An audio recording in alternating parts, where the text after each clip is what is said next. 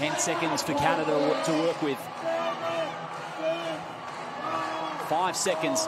Nice find down low to Naz Hillman. One, it mixes it up, and two, it gives the coaches a chance to look at how effective that zone is, but how effective is Beck Cole from the three-point range?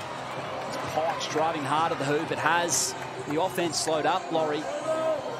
See if Tara Reid can do something about that. No, says Mercedes Russell. Do with the ball game. See, she sensed the same thing. She sensed they needed to bring something that was going to get this crowd going. And here is Jordan, Canada. Southside Flyers in defense, doesn't matter. Tara Reid makes the three, releasing Canada.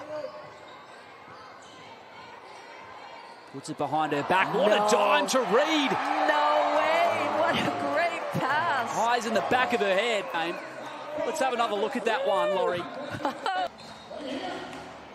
2-possession ball game. Rochi got open on Canada and nearly missed on the lay-in. Got there in the end. Canada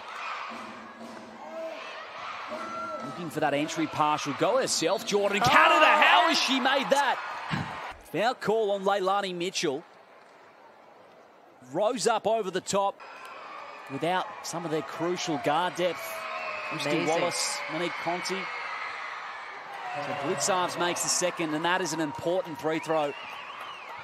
7 points the difference. Cole will let it fly, and the Melbourne Boomers have got it done in Game 1 of the Michelle Timms Cup to the tune of 7 points. What a performance from Chris Lucas's team, and they start 2-0 undefeated in the Signet WNBL season.